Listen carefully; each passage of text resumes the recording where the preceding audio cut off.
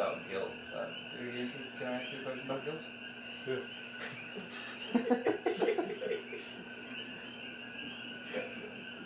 Just be quiet. Go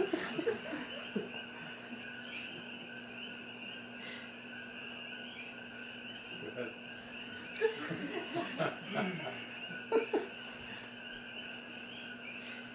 I'm wondering.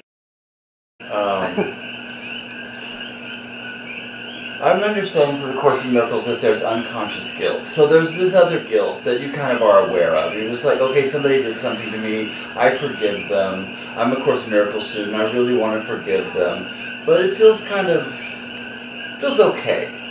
And I'm wondering about unconscious guilt and how you know you've cleared it up. I mean, what is the evidence that you have really forgiven a person, a situation, yourself, or the world? How do you know when it's done? When you're like, you know what? I've really forgiven them. I don't think about it. I don't feel hurt anymore. But I'm suspecting that that's not enough. I'm suspecting that there's another layer unconsciously, and I'm kind of curious about that. Do you understand my question? Yeah. I'll give you the most direct, simple way. The litmus test is that as long as you believe that there's good guilt and bad guilt, then you can't see that guilt is guilt and let it go. So what do I mean by good guilt and bad guilt? Well, we're pretty familiar with that as we grow up. You know, you should be ashamed of yourself. You should feel guilty. That's terrible. Oh, that's awful. And there will be some that will say, you know, the reason we study the past, the reason we study history is so we don't repeat the same mistake. As if like studying the problem is ever going to bring a solution. As long as the mind believes there's good guilt and bad guilt, you know, when somebody watches a trial on TV, like O.J. Simpson trial or something, and then they have a reaction to the outcome.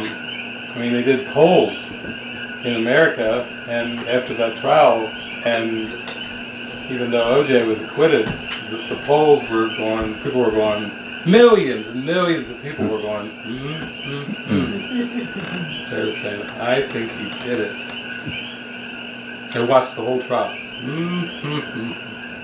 But the idea that there's good guilt and bad guilt just maintains the illusion of the guilt. And so what Jesus does in the Course in Miracles is he says that you have to begin to understand, expose your strange attraction to guilt, you know, because it wouldn't stay in your awareness unless you were attracted to it. And the attraction of guilt does involve the attraction of pleasure, both physical and psychological. In this world, pleasure is a good thing, pain is a bad thing. Pleasure is to be maximized, pain is to be minimized. And no one who walks this world asleep and dreaming understands that they're both the same. You can't have one without the other. They're both the same. And so as long as you play the game of trying to attract one and repel the other, then the unconscious guilt you're talking about stays packed down very deep, and you're totally unaware of it. In fact, Jesus even has a line in the Course where he says, it's impossible to seek for pleasure without finding pain. And he goes on to say that the ego does not want this idea raised into awareness, because the more you get aware of this trick that's going on in the unconscious mind, then you start to see, I would rather have joy, I would rather have peace, I would rather be free, have freedom in my mind than to be attracted and stuck in a prison that I don't understand what's holding me in jail. So there's quite a lot in the Course about guilt. But just on the surface, I would say, just go in your life and start to ask yourself, where in my mind, if I search my mind, where do I still believe in good guilt? Where do I still believe that there's guilt is justified? And that's a good start, because that's a way of still holding on to it. And you can just listen when it starts to come out of your mouth, like you ought to be ashamed of yourself, or those kind of thoughts. Those are coming from that belief. It's down there. Okay, just for clarity, I heard you say that I get. And I'm there. I'm like, everyone's done the best job that they could, no matter what, under the circumstances. They acted in the best way that they could. They used the resources they had. They grew up in a certain way. So that I've done. That everybody's guilt-free. So that part I get. Now the other part about the pain and pleasure part, are you saying that if you still find yourself preferring pleasure over pain, that's an indicator that there's still work to be done? You are. Mm-hmm. Okay. And you are, and you did say that is attached to, you're also saying that that's attached to perhaps this unconscious guilt. I'm having trouble figuring that. I understand what you're saying. I'm having trouble matching those two things up. I'm not necessarily, this might not be the time to explain it. I can research it in the book. But let's take some practical examples. Maybe that'll help make it clear. Like a lot of times guilt is associated with the body. People have a lot of guilt associated with body image. Size, shape, type, complexion, and on and on. They have a lot of guilt associated with sexuality. They have a lot of guilt associated with body parts. Certain parts are humiliating. Certain parts are not to be exposed. Certain parts are dirty. Other parts are to be lifted up and seen as important or attractive, and so on and so forth. It's the same thing with carrying on with body fluids. Some fluids are good. The mind thinks those are good fluids. I'm glad I have those fluids. Other times, those are not good fluids. If the red fluid comes out of the body, for most people there's an association, something's wrong. The red fluid is not supposed to be coming out. The yellow fluid can, but the red fluid, no. And then there's appropriate times for fluids to come out. Of the nose, of the mouth, of other orifices, and so on and so forth. And there's a lot of guilt associated with these fluids. They're just fluids, mind you. They really don't have any meaning to the Holy Spirit. The Holy Spirit sees the body as neutral. Fluids are fluids. And the timing of fluids, certain fluids are not supposed to come out at certain times and out of certain orifices. It's just the way it is.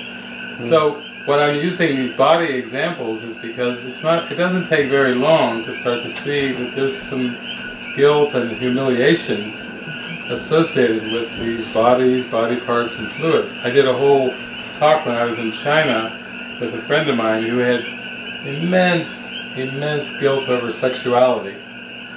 And he spoke for quite some time, maybe 45 minutes or so, just pouring out all of his hidden thoughts and giving us a graphic blow-by-blow description from his childhood on up with every descriptive detail imaginable, and his face just contorting with guilt as he was even speaking about these things.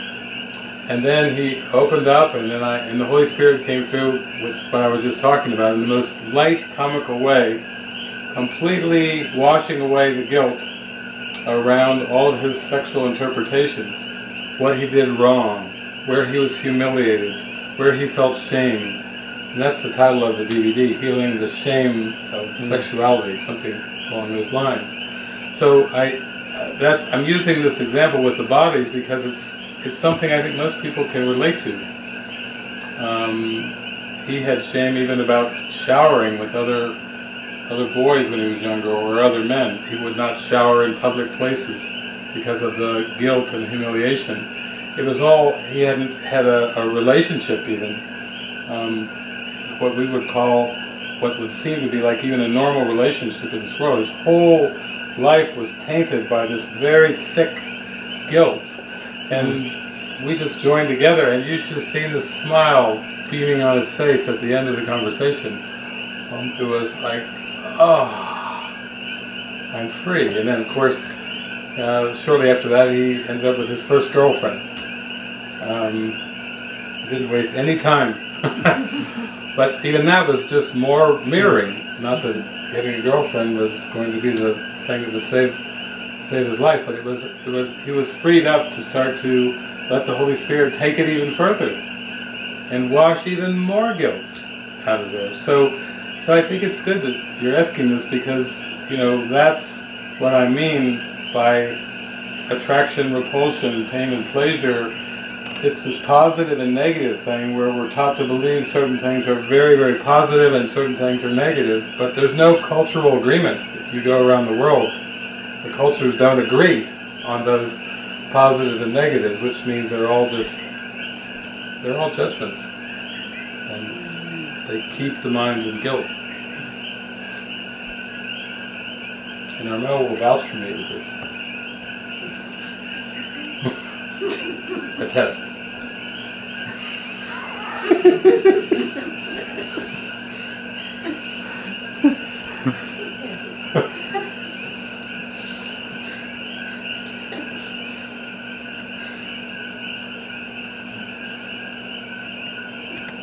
That makes sense, because if you have a preference for something, like your body's a certain way, and you feel it's not the way you want it, I can see that you would think, oh, well, it's not the way I want it, I must have done something wrong, or I could have had it the way that I wanted it. Something like that. I think I can get to that way. It's like, oh, why wouldn't it be this way? I must have done something wrong, because I wouldn't have it this way. So that's give me good food for thought. That's a good trail to walk down. Yeah. That's some great hypothetical thinking that I'm going to pursue after we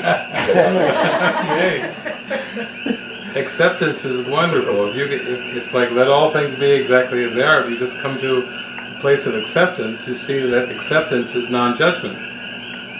And how wonderful that feels. You don't have a push and this drive in your mind to try to change, improve.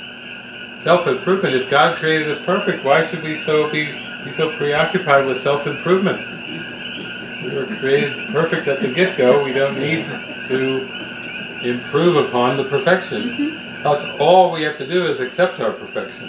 And some people say, well, that's easier said than done, but no, actually, it's easier to accept your perfection than it is to deny your perfection.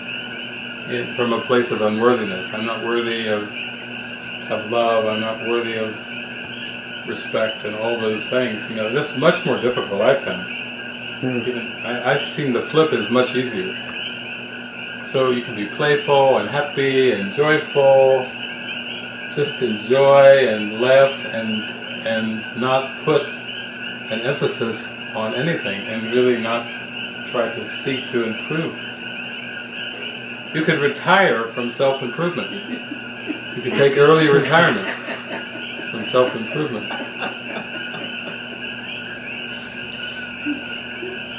It works.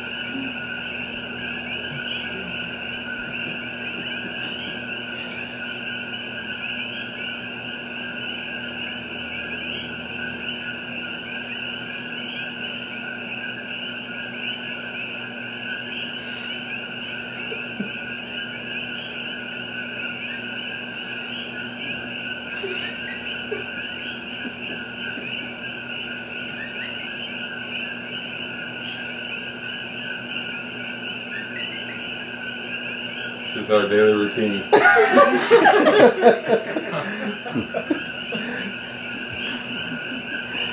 I was brought up in the Lutheran church, I don't know if you remember the words of the Nicene Creed. I am a poor, miserable sinner, starts out. And so it's just a total different mindset, and it's wonderful to be able to look at that and say, I don't want that anymore. Yeah. It's great that you can see that.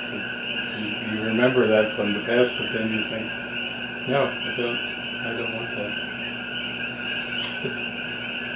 Innocence is wonderful, but again, it's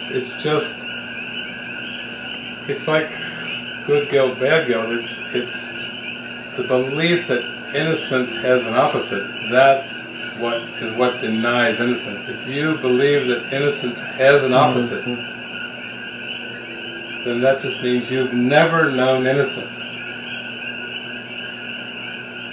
Because innocence is not the opposite of guilt. That's the ego's version of innocence, the opposite of guilt. Like the guilty ones go to prison and the innocent ones go free. That's not going to get us back to heaven. It's still very dualistic. But an innocence with the I am presence, before Abraham was I am, an innocence that knows no opposite, is prior to all dualistic concepts. And that's what you're opening to. You're opening to that which is prior to time. You'll never find the present moment in the middle of the past and the future too. I'll tell you, if you look for it there, you won't find it. But it's actually prior to this world. So it's like tabula rasa, it's a clean slate. It's pure, there's nothing tainting it.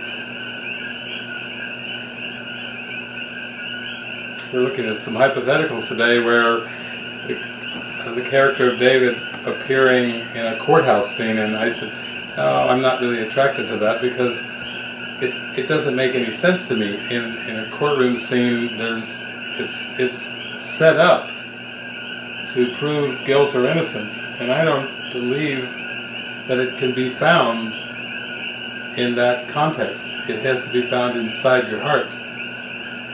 The world will try to prove who's guilty and who's innocent, but inside your heart you can find the state of mind that's so far beyond that whole game that you will never even attempt to find it. You don't have to prove your innocence. I love how even in this country it says you're innocent until proven guilty. But that second part, the possibility of guilt, is not good news. As if your innocence can be taken away if you're proven guilty. But we're actually going for forgiveness, which is a state prior to the possibility of guilt. So innocence is a state of being, that's our inherent nature. Yes. It's our state of being. It's not a concept.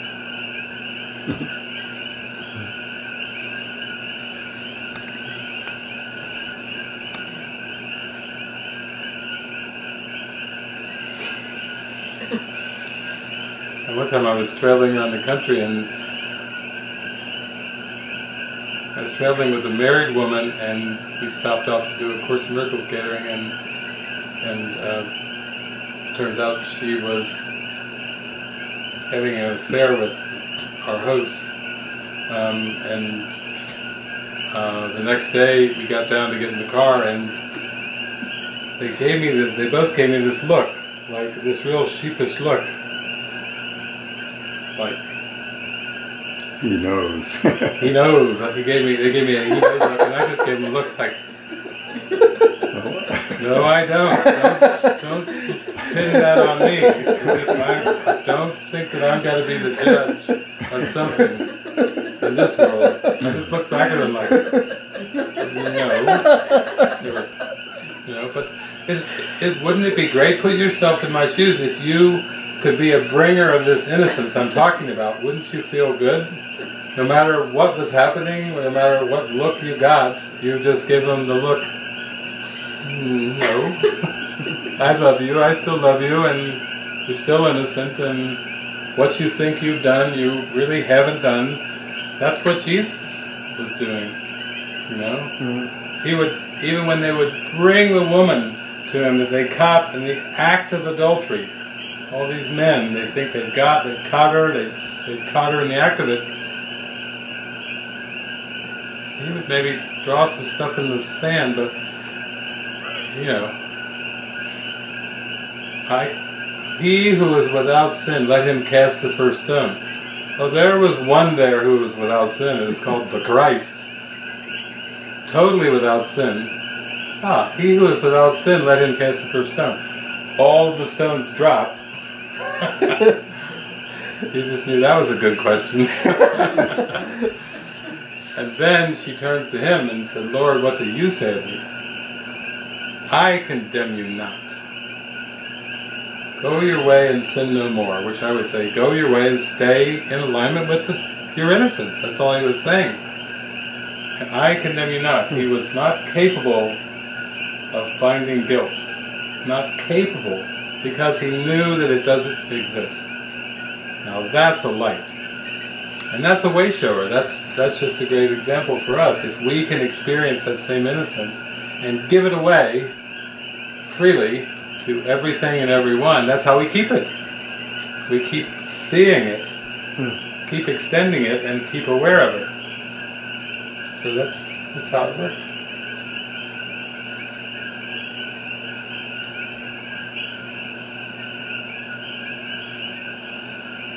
Sorry.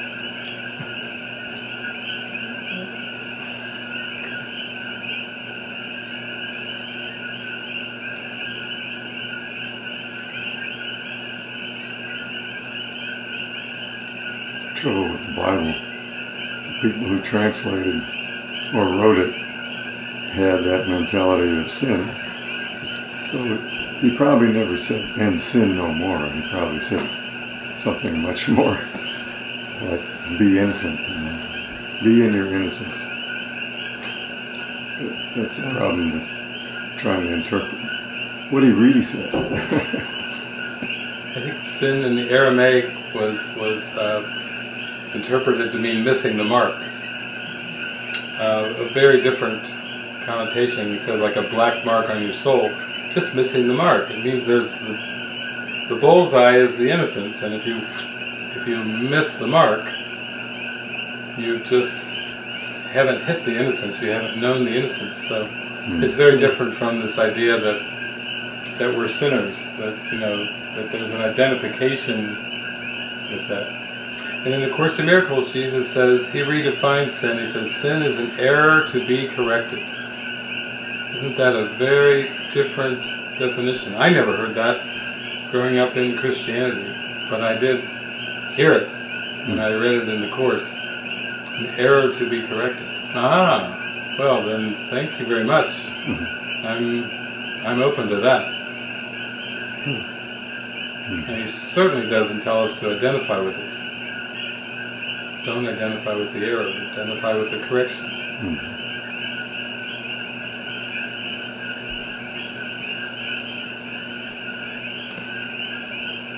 There's a book, I don't know if we have it out there, that I compiled. I had students back in the 1990s, and most of my students were raised in the Judeo-Christian culture. And so I made a book called The Bible Course Companion, where I had questions given to me to ask to Jesus, and then I would answer from Scripture in the Bible and The Course in Miracles. Back, both. Every question had Scripture from the Bible and Scripture from the Course.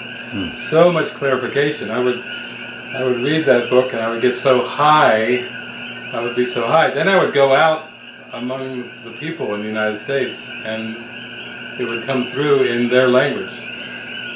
Because most of them are Bible-based. Most of them had not heard or read the Course. It's virtually unknown, in comparison to the Bible. So now we've redone it. It's called My Meaning in Scripture. Really just Jesus clarifying, this is what I meant. This is what the Scriptures truly mean. And there's a lot of errors that are corrected because of upside-down thinking, sin-based thinking, distorted thinking. misinterpreted the Bible. It's a new book when you have the eyes to see. It's a whole new book, but without that, it's a tough read. It's pretty dark. Yeah.